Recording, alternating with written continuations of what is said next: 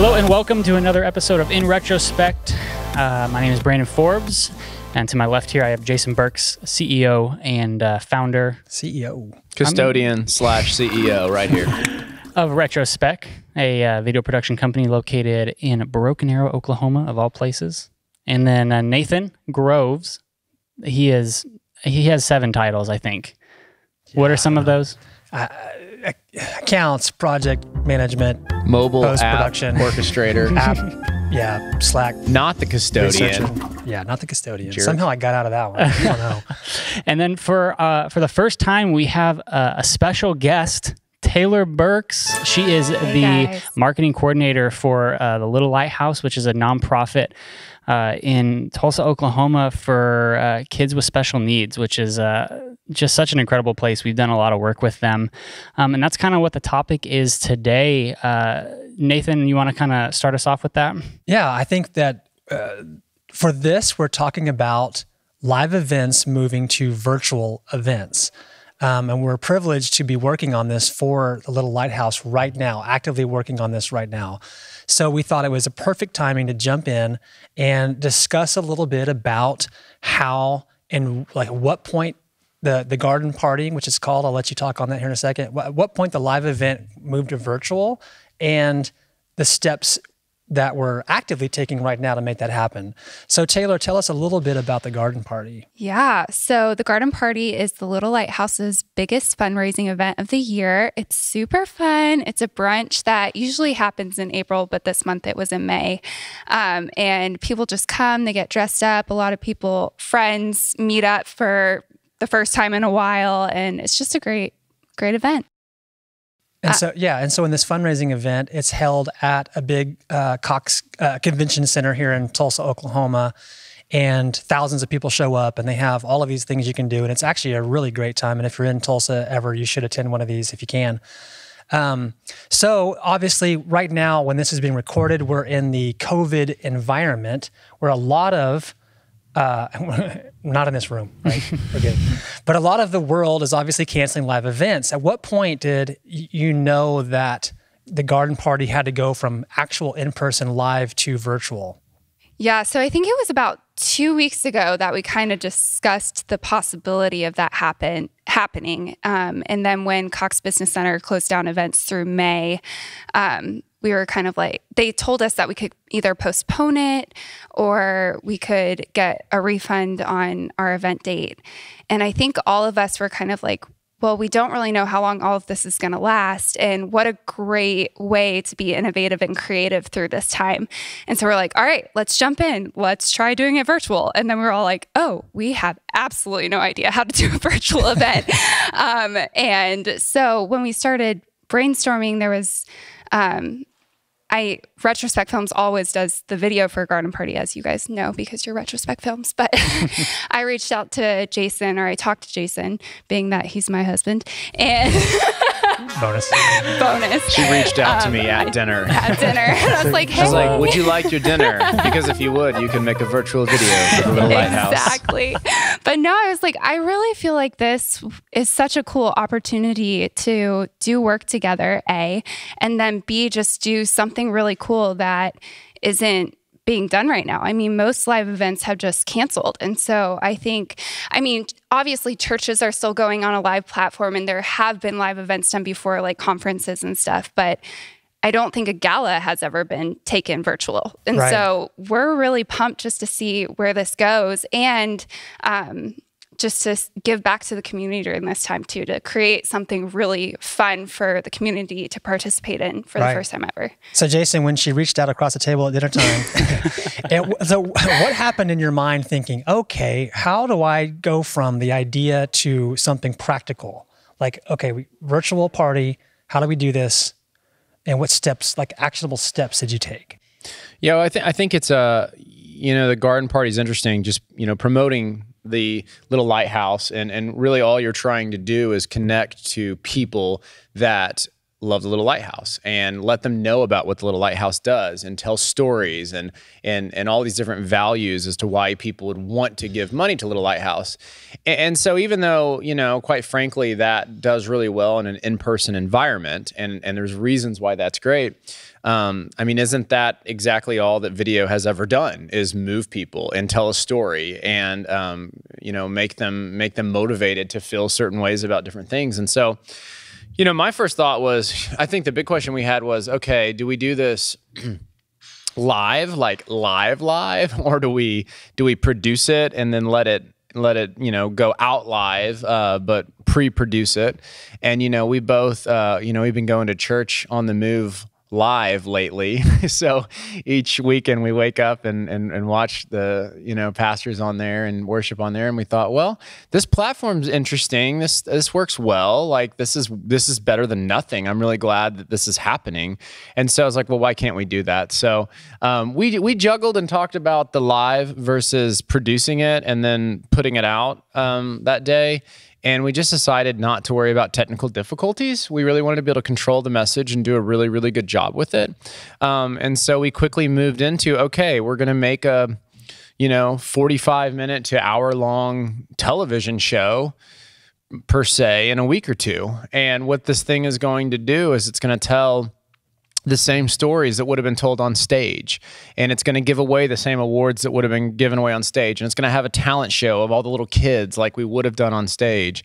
And heck, let's go even farther. Let's do a documentary piece about Kenny, the guy who always makes these playhouses, who had a special needs daughter that died in the past. And he's been making these in honor of her. And they've been bidding them off, for years now for hundreds of thousands of dollars. Like these little stories that have never been told. I mean, some of them, as we're diving into them, I'm like I wouldn't say like freaking out, but I'm like, wow, this is such a great story. How did I not know this? I've been, volunteering with them for, 5, 6, 7 years.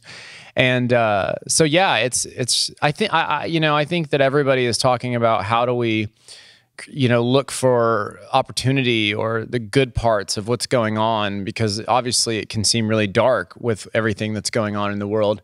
And this has done exactly that. Like, as we work on it, I'm like, oh, people that have never heard of the Little Lighthouse are going to hear of the Little Lighthouse. Mm-hmm. People that would never go to that banquet are going to see this video. People that aren't even believers, that have no interest in helping out Little Lighthouse, well, they're going to see it too. Like, there's going to be a lot of people that this will reach so much more people than it normally reaches. And so I know that, and Tayler, you might have something to add to that, but I know a lot of the teachers and all of you guys have had to take the same approach. Like you were saying the other day, like, what was it? The good and the happy and the hard. The happy and the hard or whatever. But yeah, I mean, what are your feelings on all that? Yeah, I mean, I totally agree. I feel like it's been such a unique situation interviewing the teachers and the therapists and just seeing really how there's this connection about what's happening in the world right now, how we're learning to adapt to this new normal and how that's what Little Lighthouse helps these kids do. And I feel like that messaging has been really cool to, just see the reality of that. And I'm really pumped for this. I feel like we're getting something really unique that we might not have gotten if we had done a live event. We had a conversation about how if you change your environment, mm-hmm. And right now with this, virus world, it's forced us to change our environments, our physical environments as we've moved home and moved away from people. But it's also created an opportunity, an almost like forced creativity. Yeah.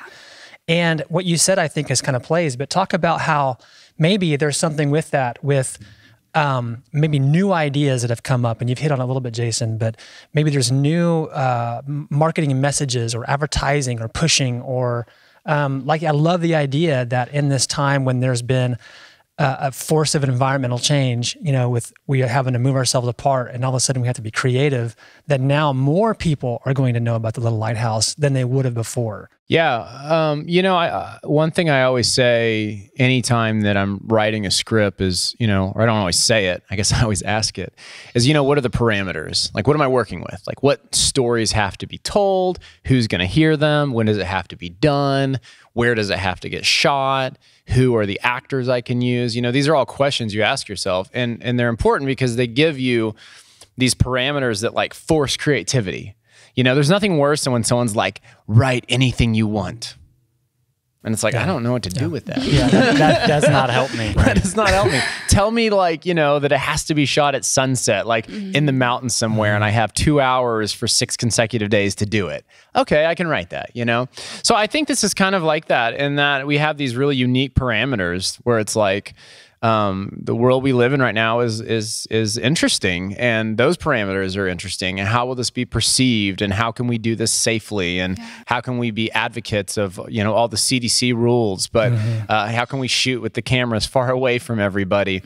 But then, you know, how can we realize that people still care and people want to help support these kids? And people, nobody's saying, hey, I don't want to help, you know, sponsor a kid or help give money to Little Lighthouse. You just have to do something. You have to reach out to those people for anything to occur. And honestly, half the people that really help run this organization, they're the same every year. And so we know that they're anxiously awaiting. They're like, what is this? Okay, so I can't come live. All right, I'll put on my garden party hat. I'll sit at my home, I'll log in live, I'll be excited, and I'll still give to something that's really meaningful to me. And so, yeah, the process has been, you know, I mean, I guess at the end of the day, it's the same thing we always do. Lots of cameras, lots of writing, lots of shooting, lots of people using their phones to shoot. That is one thing. Normally we would go into the Little Lighthouse and we would film all this beautiful footage. Well, now Tayler has reached out to all the parents and teachers and therapists and said, all that stuff that you shoot on your phones that you don't know what it's for, well, guess what? This is what it was for. We need you to send it to us because that's our cover footage that we're going to use because we don't get to see these kids to film them. So, I mean, some of those little factors are just like, in some ways, I'm like, whoa, we might actually have something more authentic and more meaningful than we could have ever had with all the time in the world and all the cameras in the world and unlimited resources and locations to film. Now we're going to get like the true reality from the way things occur. Yeah, you get it at the moment that it happens. That was something I loved about it too, is like a beautiful video is a beautiful video and it's really inspiring and meaningful, but you get these iPhone videos from these therapists in the moment when these kids are making these breakthroughs, and you do just have this authenticity that I think people are really going to experience at this garden party. Yeah, I think just hearing all these interviews, I mean, I think you've probably interviewed more people in the past 2 or 3 days than you have probably in the whole beginning of 2020. But I wonder if we're going to be, or we be getting way more authentic interviews and answers and responses from these people in these interview settings than we would if they were in front of, you know, however many people are at the garden party, and, you know, they're kind of, maybe we get stage fright, but we're sitting them down in an environment where they're comfortable and they're able to talk to us. And like, I just wonder, like, maybe we're going to get an even better response, you know, more donors and obviously more people are going to see it because it's online, but I don't know, it's exciting. I'm really excited to see how it turns out and just see the results. And we can look back and hopefully the Little Lighthouse is like, that was a success. Like that was worth it. And I think to play off of that, I think that people are really going to be able to relate to the message of this video more so because we're experiencing it in a different way. Like, I think people are going to be able to relate to these kids, to our mission in a way that they never have before, because right now in this moment, we're having to learn to adapt to the world too. And like, that's something that these kids experience every single day, is learning to adapt to the world around them. So I think this message that the Little Lighthouse is putting out through this virtual event is going to be so applicable to a bigger audience this time, which is going to be really cool. That's so incredible. Yeah, that's a great message. I mean, honestly, this could have some incredible reach, and I'm excited to see how it ends up for sure. Yeah.